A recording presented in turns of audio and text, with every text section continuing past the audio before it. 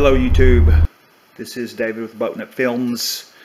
I've driven the car quite a bit, put some miles on it since last episode when I did the airbox. Brillo padded these rims really good. They're supposed to be chrome, but they were so rusty I couldn't use much less, and polished them, but they turned out a lot nicer than they were before. And my center caps, I rotated them around and just torqued them down real tight, and they're not making noise anymore. But that's one of the small improvements that I've made since last episode. The airbox we opened up on it really made a difference, especially that it's a little bit cooler. And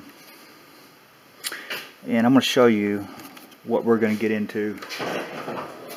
We've had this problem. That one opens, that one's trying, but I've noticed this headlight as I go down the road will start falling, so I have made a little wedge, and this is how I've been driving it at night. You know, that ain't gonna work. So I ordered Amazon and parts made in the USA, which to me means a lot. The kits, the gears for the headlights, they're plastic. I didn't upgrade to the bronze. They were just so expensive. This is a budget car, but this one also comes with the 3 little peg shims that go in. Those are usually what wears out on it quicker than the gear itself, but we're going to put those in. Another thing that I'm going to have to do with these, if you've watched previous videos, you know what I'm talking about, but you see how the motors are still turning? I don't think it's supposed to do that. We've got a linkage issue here too. I may fabricate a piece that goes on there and gets that out. Not sure what I'm going to do, but once I get into the headlight, I'll try some things and I'll know more. But this video, we're going to replace the gears and shims in both sides and get the headlights where they'll function correctly. This should be everything we need here. You got your T30 Torx, which should fit all your Torx fittings, your 1/4 inch. Some of them are deep well, some of them you don't, but I just go ahead and use deep well. And your 10mm and ratchets and extensions and a screwdriver. These always come in handy. I assume I will need them at some point, even to get the pin all the way out. And what I saw they were using was just a lightweight hammer. That roll pin shouldn't be in there very tight, and we're probably going to use our smallest. On your plugs here, you just kind of pop that up, get it started, and they will come right unplugged. On your 1989 C4 Roadster, this is exactly what this one is. There's going to be 2 plugs, so I'm going to untangle this. So we are unplugged. There's no need to undo the battery. We're not turning the headlights on. We've got our 10mm deep well. Again, make sure you're turning the right way. I haven't done one of these yet, so if I can do it, you can do it. And let's see, the top one, the top 2. I'm just going to loosen them and leave them there. That way the whole light doesn't come out on me and fall.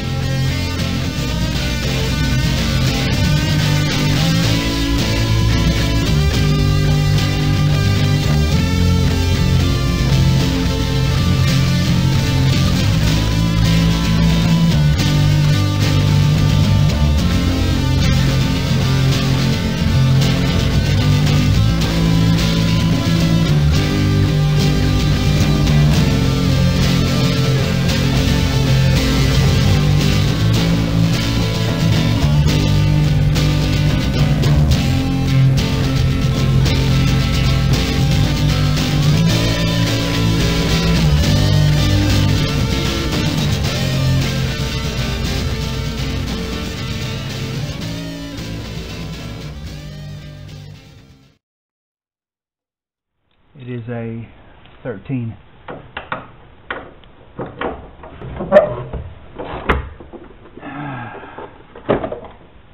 Again, be careful. Especially if your paint job is in good shape on these. You could actually pull these cars off before you do that. And there's my bracket. We definitely don't want to forget how that goes. So yeah, I found my bolt and some other odd things in here. You know, what the hell is that? That was loose in there.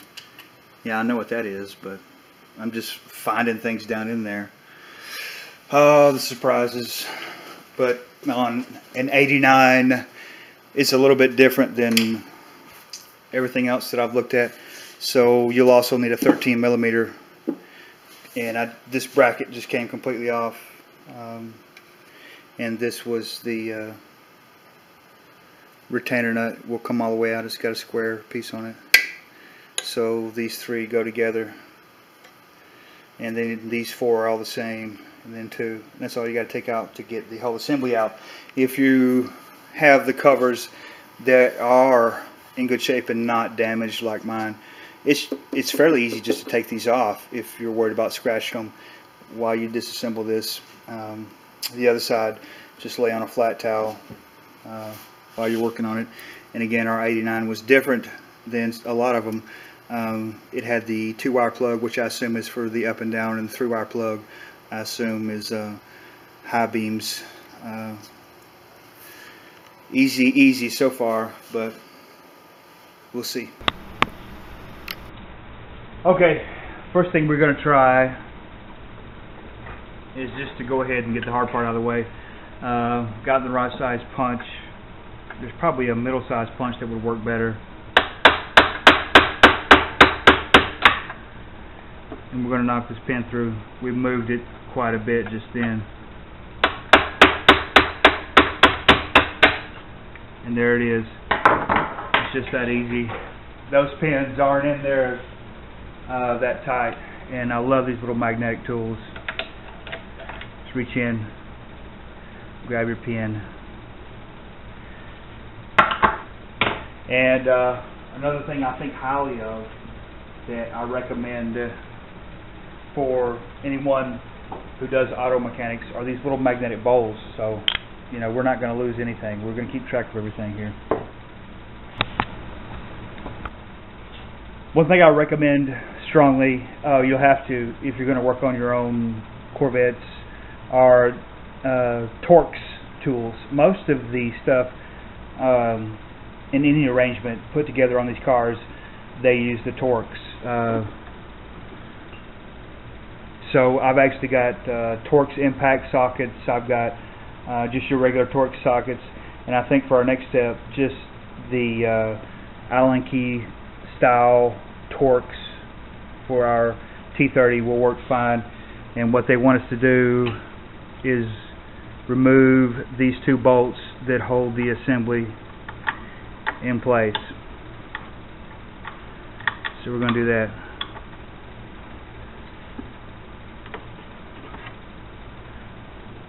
And the Torx keys I have found they come in really handy because they're easy to manipulate in tight spots, and that's what we have here on the next Torx bolt.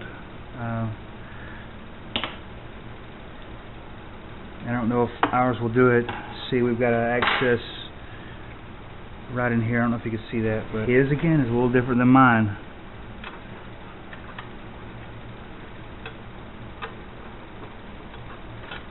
I was hoping for a straight shot down in there.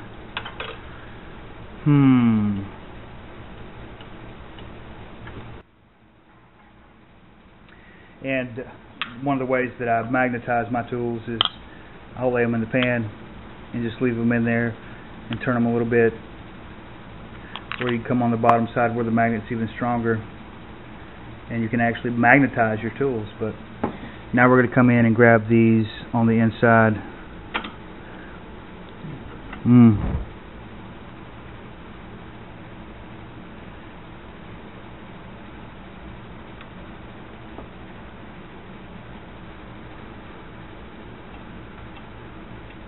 Be very careful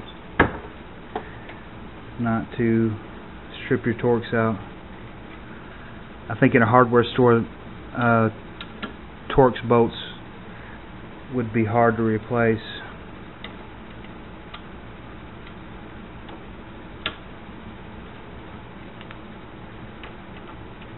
And one of the reasons I'm not using a socket is because these are tight areas, and this is where these type of Torx tools come in handy.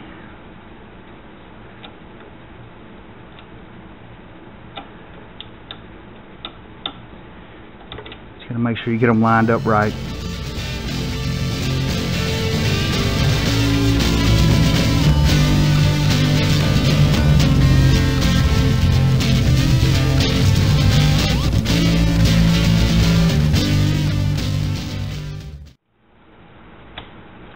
Well, a little Torx socket may have worked better on the switch over, because we can at least get the topping out a lot quicker.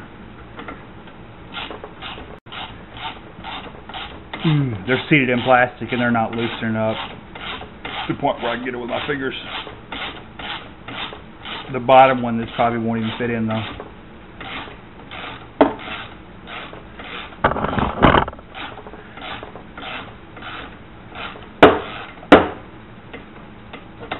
And me, I'm not as concerned with my plastic covers because they are in such bad shape. But you could lay a towel over that and make sure that you don't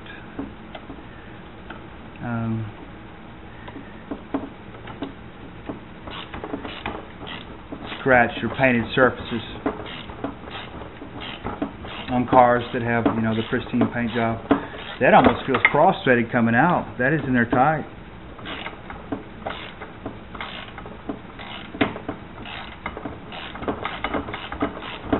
No, it's just a plastic. It's getting loose.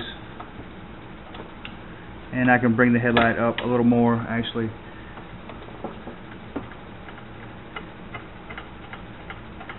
Maybe that'll give me more clearance. I'm so stripped out, it's hard to say. Yeah.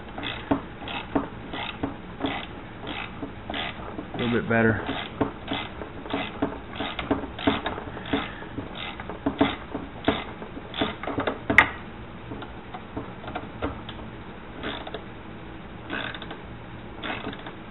Not exactly square, so I'm just taking my time there, making sure that the tool is not going to strip the Torx head on this bolt.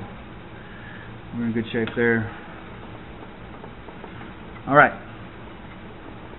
we got all that loose. And on your 89s, we've got one on this side too.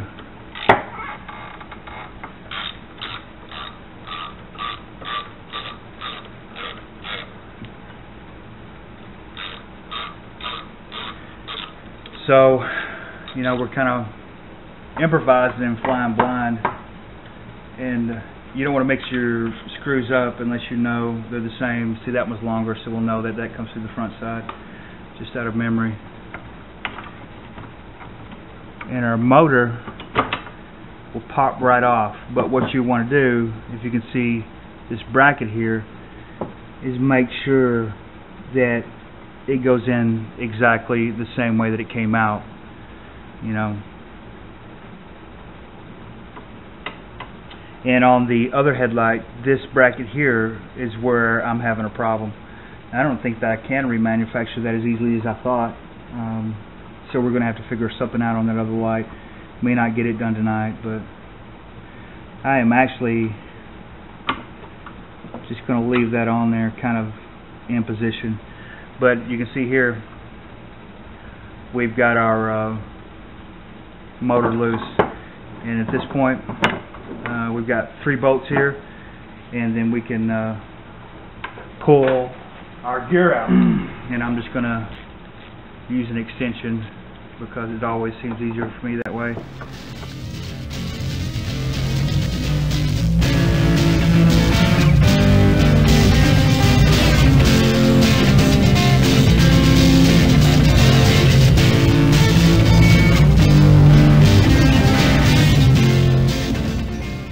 Yeah, ours is apparently just stuck on. It's 3 bolts. We're just going to it's got a gasket here, so we're just going to gently pry it up.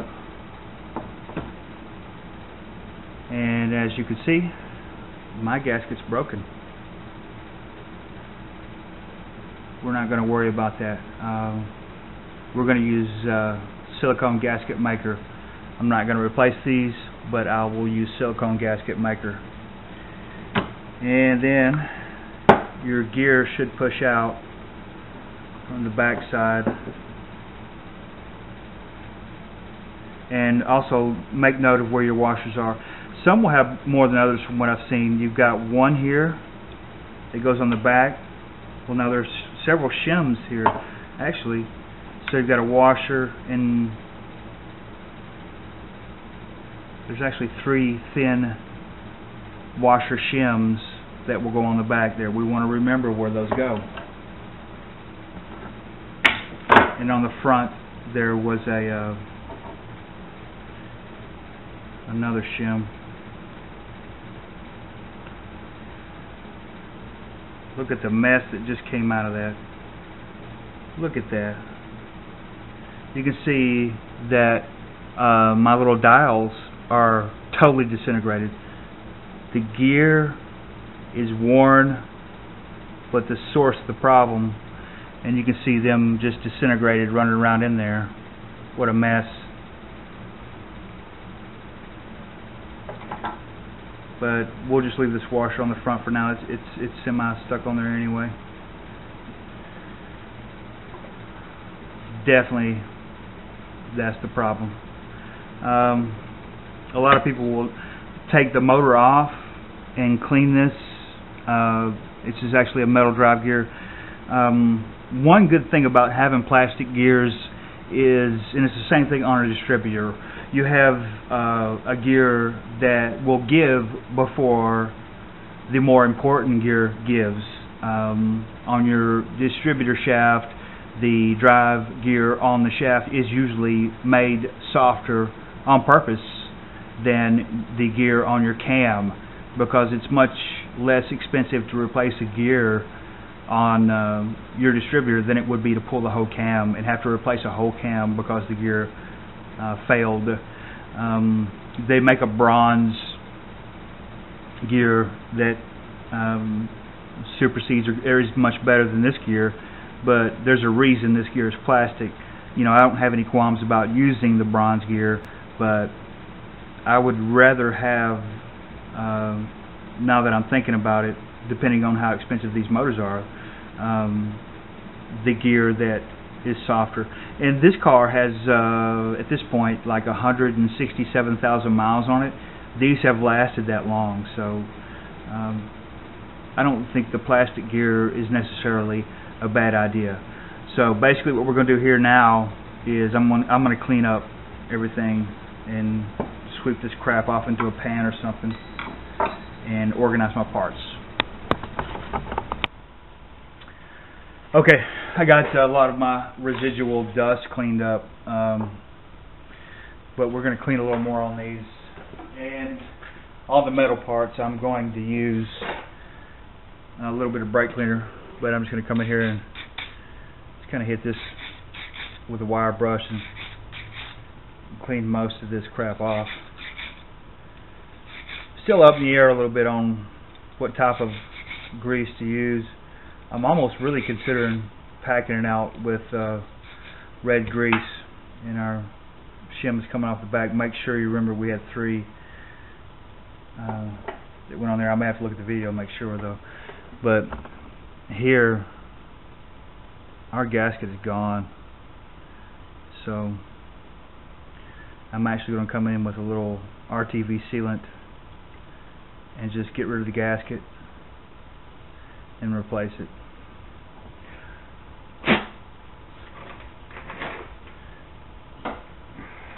We're going to blow all this out real good.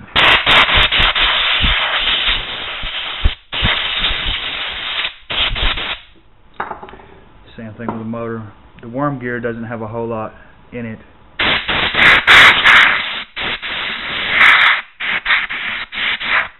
looks pretty clean just by taking a little bit of air out of it. Whoop. We're going to break into our new parts.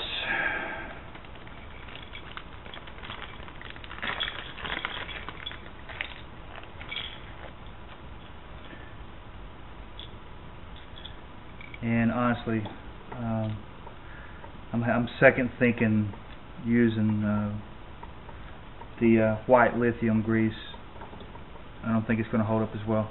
I've got some black RTV that I'm going to reseal this cap with and just tag it back down. But I think I'm going to use just red bearing grease. It'll kind of hold everything together too. So hang on tight, let me get that.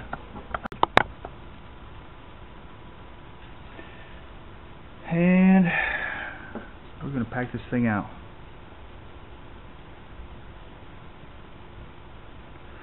Put a fair amount on there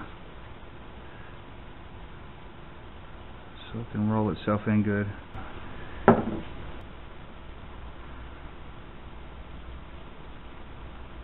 this side. That's what I'm saying, be very careful and take pictures of what you're doing when you do it. Take and set our actuators in there.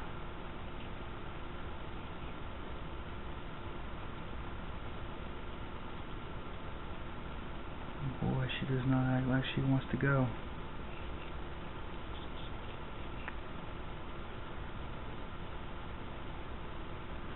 That is odd.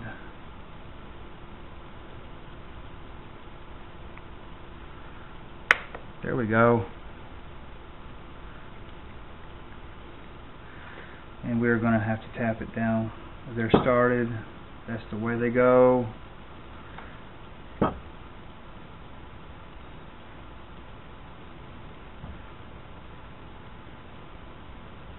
what we're going to do.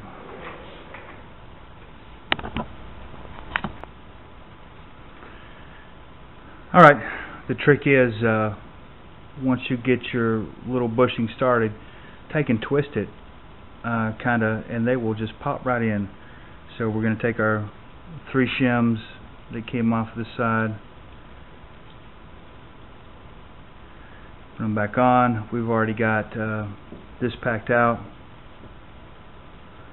and we're just going to set our shaft back in. We are dropped in. We are lubed enough.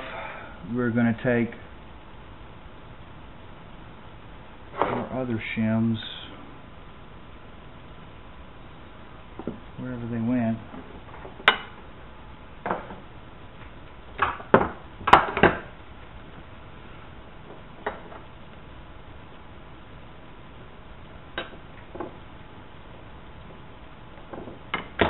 Keep track of your parts.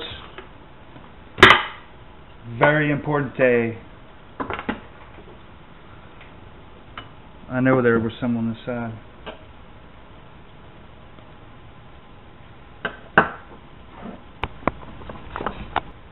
Yep, they were sitting underneath the motor. Put them back on. And then we're going to take a little bit of RTV sealant. We're going to clean the grease off the outside edges. If you don't have a gasket, you know, it's not like it's circulating oil through these parts. We actually need to set this on something to keep that shaft. So we're going to take a very little bit of well, we're dried up. And we had to do a little surgery.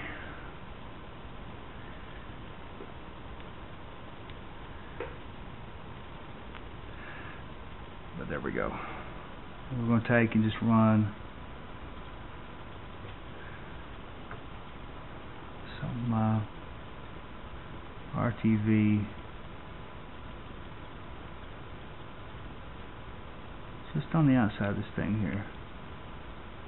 I'll come back and get the screw holes in a minute. Make sure she's sealed in good. Probably do it without the gasket and never have a problem. But I do not have time to order gaskets.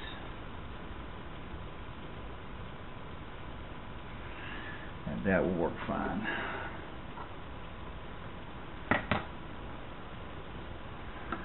Now we will place our piece back exactly where it goes. It's almost positive is this way.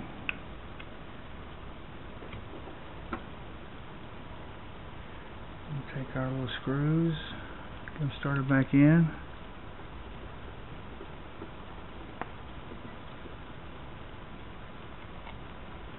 The trick to seating the little plastic dials inside the gear and getting it to all go on is just getting them started and then turning the gear itself, and they will pop right in.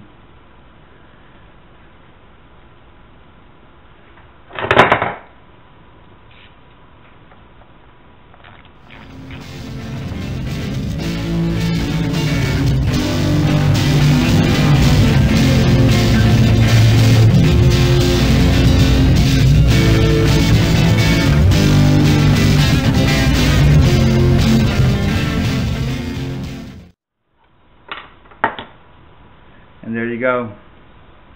Now we're getting to assembly is the reverse of install. But your gears are in there. And our shims are right, we're set right. Now it's just a matter of putting it all back together.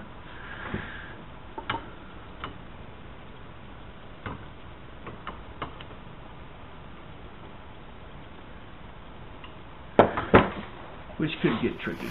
Okay, obviously I put this bracket on backwards, so that's going to be an issue on this coming through it the second time. And this is how we all learn. You can just loosen that one there and pull forward enough where you've got access to this one.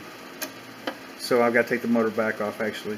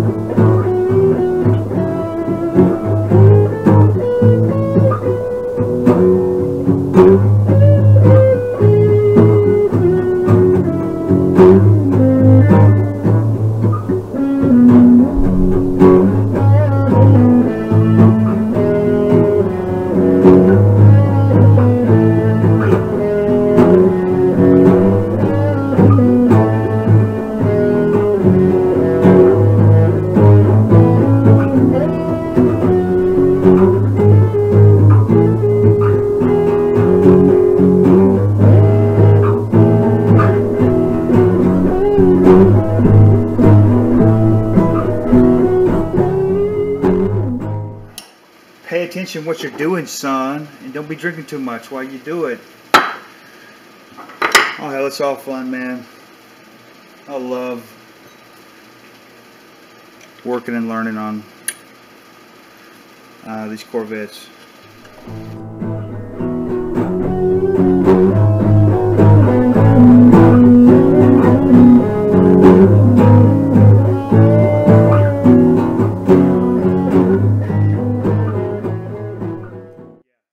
That one bracket on the wrong shaft. Pay attention to what you're doing. Seriously. Got it back together. This one's solid. Not having help with it at all. And we'll do this one.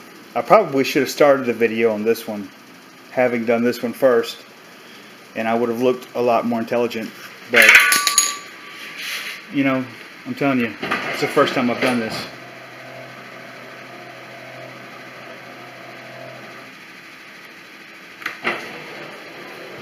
But this sucker is nice. It's tight. Alright, let's move on to number 2.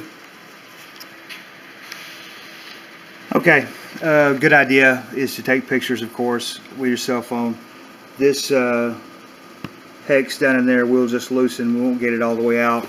This one on the back we'll have to loosen all the way, just so we can get it up high enough to get that bolt out.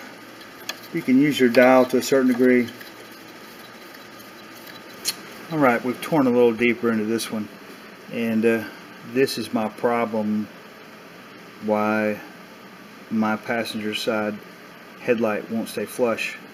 This bushing is worn. Whew, I don't even know where to get one of those, man.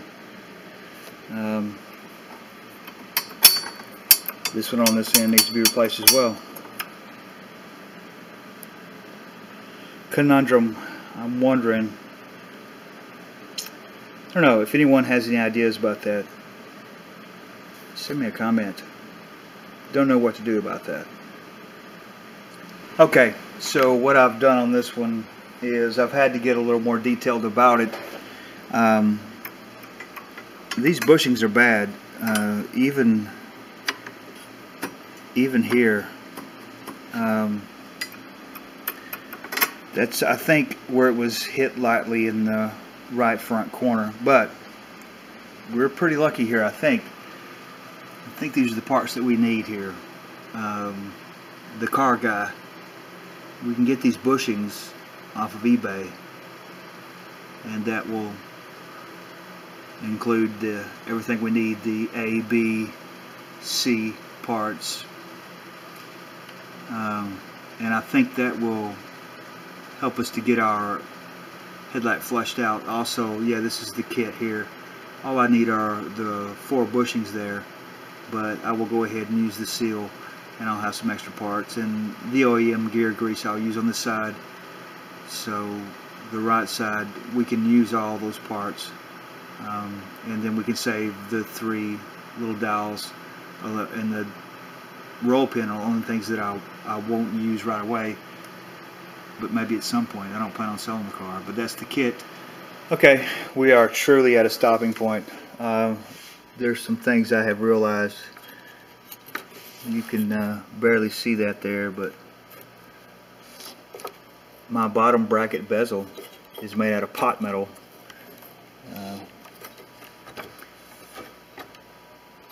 Right there you can see it's broken completely. I noticed that when I got it out of the car.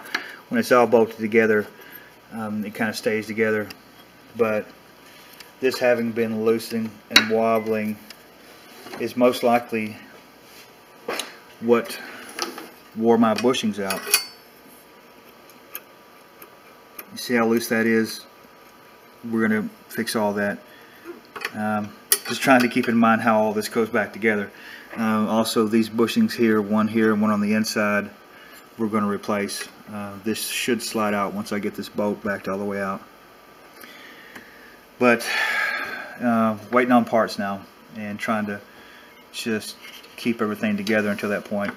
See, the driver's side is done, and I'll show you what it's supposed to do when they're corrected.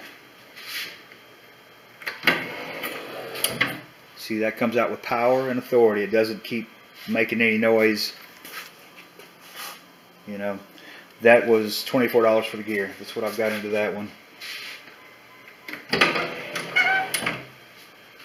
And she puts right back without running the motor any further. And I've got the gear assembly for this one. They were $24, I think is what I've got in that one. But this one, I had to spend $24 on the bushing kit. It will come with a seal for this, and then another. These were expensive in most cases, well over $100, but I found one on eBay for $24, and I ordered it for the right side, passenger side. But we'll have to take this all the way down, and the wire runs in here. We'll have to rewire it, but waiting on parts. But we'll get there soon enough.